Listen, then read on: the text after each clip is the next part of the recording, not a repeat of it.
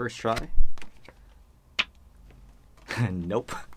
Hey guys, what's up? So I just got back from traveling. So my wife and I went to the Philippines, and I'm very excited to tell you about what gear I bought throughout that trip, because as some people would like to do is they would like to take photos or videos of their travel vacation holiday thing.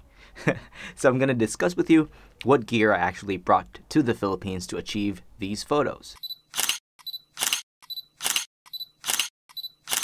Not bad, right? So it was either myself just shooting handheld or I was using a tripod. So let's start with the camera body. So the camera body that I chose to bring for this trip is none other than the Sony A7C. So you're asking why Sony A7C? So the Sony A7C is actually a full frame body. Isn't it crazy that it looks so small? It just looks like an A6400, right? But actually, this is a full frame, like an A7 III in an A6400 body. So you are right. It's actually the small size of a crop sensor. So this is what a full frame camera looks like on a DSLR level. So again, this is an A7C and this is a Canon 60. You can already see the size difference. So which would you rather travel with? Like if you wanted to travel light, would you want to travel with this or this? Obviously you would want to travel with this, right? I'm not saying that the Canon 60 is a bad camera though. In fact, this is my wife's camera and she's done a lot of professional shoots with this. But then again, the form factor is just different. So again, this is a mirrorless body and a DSLR body. I would suggest you to stick with the A7C, which has a smaller form factor. So item number 2 on our list for our travel-friendly photography kit is this Sony 28-60. This is actually a zoom lens. As you can see, it just looks like a kit lens. It is a kit lens, but it's not like the 28-70. This is the 28-60, which has this feature. Check this out. See, now it retracts. Now it's slightly much bigger, but then you do have the zooming capabilities of a 28-60 full frame format lens. Let me show you what a 24-70 lens will look like. Again, I'm showing my wife's camera again. So this is a full frame camera. So if I zoom it all the way out to 70 millimeters, this is how big it will be. For the other camera, if I put it on 60 millimeters, this is the difference right now. So this is the Sony A7C with the 28-60 zoomed out to 60 millimeters. And this is the Canon 60 zoomed out at 70 millimeters. Imagine how much fuzz this would, like the Canon 60 will cost. Like if you brought this out on travel and you're photographing, let's say a building, people around you would feel a little bit uneasy because this looks more like a professional camera opposed to this one that looks like you're just a friendly tourist. So again, the Sony 28-60 is such a good lens. The only problem with this lens that you obviously will encounter is that this is not a fast lens, which means it cannot shoot so well in low light. This only goes from f4 to f5.6, and that's not your typical bokeh lens like a 50mm f1.8. So then again, if you are willing to work around those limitations, this lens is incredible. So the next thing on our list is a camera strap, because without a camera strap, we won't be able to carry our cameras. But I'm not just talking about any camera strap like the camera straps that are included with your kit, like the Sony typical straps. I don't like those. The good thing about this is that it has these things. These are called like the anchor straps, if I'm correct. So if you look at my camera right here, I got 2 anchor points on the side here and at the bottom, which also has a plate here, which allows me to do this. Watch, check this out. So all I need to do is snap this on. So all I need to do is just slide this anchor point into this, pull. Now it's secure, it's not going anywhere. And I take the other point, the other side, same thing. I strap it like this, and you'll hear a click.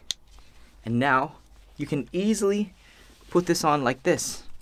And if you want to shoot, you just literally do this. You can treat it like a bag. It's literally not gonna go anywhere. Look at that. It's just behind you. Plain and simple. It looks better than your typical camera strap, and it feels safer. Like if you were in a pinch and you needed something to maybe pull a car with, this is something that can handle that. I'm not really sure if that can do that, but you get the idea. Okay, so again, we already have our camera, which is the Sony A7C. That's number 1. Number 2 is the Sony 28-60 lens, which is our number 2. The third one is the Peak Design Slide Lite.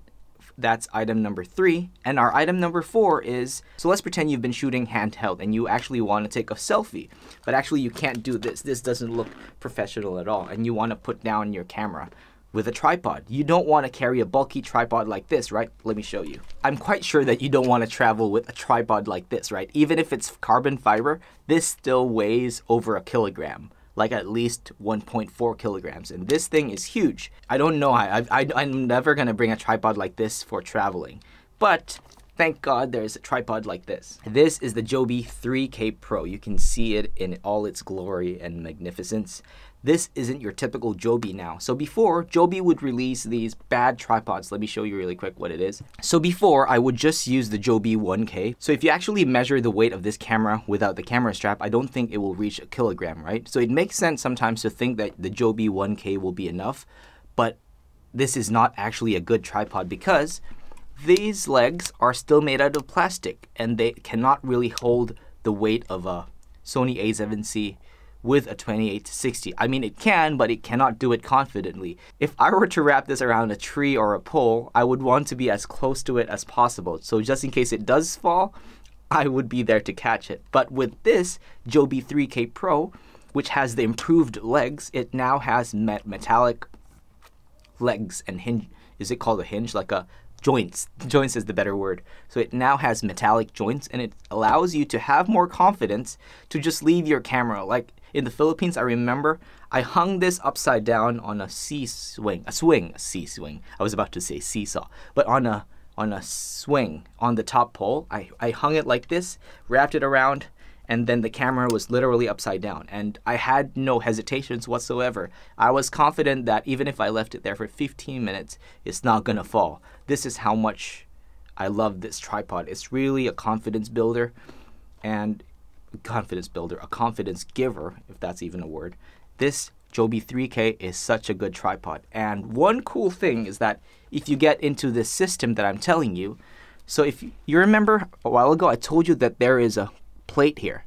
This is an Accessory plate, which means I don't need to keep screwing the tripod head onto the camera. All I need to do is, check this out, plate, tripod head.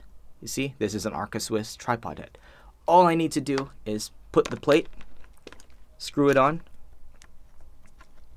just like that, and now this camera is set to go. All I need to do, if I want to take a quick vlog shot, I can do that, or I can extend it like this. Do how Casey Neistat would do it. He's like wrapping these things like that. Whatever you need to do. If you need to stand it up, release the ball head. This is also a professional grade ball head. It's really stiff. I think I put my A7S3 on this thing and it never budged. A7S3 with a Sony, no, not Sony, Sigma 24-70 lens, which is a humongous and heavy lens. It had no problem. It didn't shift. It held its position the whole time. So look at this. I just put it like that. I can confidently leave it there. So again, this is the tripod that I rely on the most. So this Joby 3K Pro has been the MVP of our entire travel for the last 2-3 weeks in the Philippines. I just love this thing. I wish this tripod existed earlier because I bought a lot of horrible tripods before, like the Joby 1K, the Joby 3K kit. Those are horrible tripods. Believe me, they will just last for a few months and they will break. So yeah, that is number 4, I think, or number 4. So the 5th on our list is not your average gear that people will talk about. So again, let's recap. We have the camera, lens, camera strap, and tripod. The 5th thing on our list is gonna be a camera bag, but it's not your typical camera bag. Let me show you. This is the Peak Design Field Pouch version 2. So the cool thing about this is that you can put the Peak Design, what do you call this thing? Capture. This is called the Peak Design Capture. And if you notice, it is also compatible with an Accessory plate. So let me show you what will happen. Check this out. This is my camera, and this is the plate, right? If I take my Field Pouch version 2 with the capture attached on the side, all I need to do is just slot it in, and you hear that click. With that click, it gives you a sense of security that is really locked on. And there's one more knob here you can turn or spin. Now it's guaranteed that it will stay there. So now you must be wondering, now that you have this bag, it looks weird unless you want to put it on your belt loop like this, right? But remember the other strap? The Slide Lite version 2? Was it version 2? I don't know. The Slide Lite. So you can actually put the anchor points on this side as well. So with that being said, now I can now put my Slide Lite onto this one, and the other end goes onto the other end. And look at this kit. Dude, like seriously. Now you got a field pouch version 2, the Slide Lite over here, the camera over here, and the capture, the metal thing that holds the camera onto the bag. And look at this. Now you have a bag that can do it all. Check this out. I have my bag, my camera over here, my alcohol just in case I want to keep my hands clean. That's all you need, and now you're ready to travel. And you can just hold your tripod just casually like this. No biggie. It doesn't look like it's a weapon. People just think, oh, he must be a vlogger or something.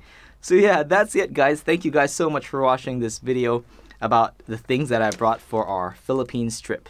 So these things will really help you. Like, I'm not even talking BS. These things are the stuff that I really use, especially the A7C, because I don't normally want to travel with my A7S III. It's just so heavy, and it just doesn't make sense to bring out such a big camera.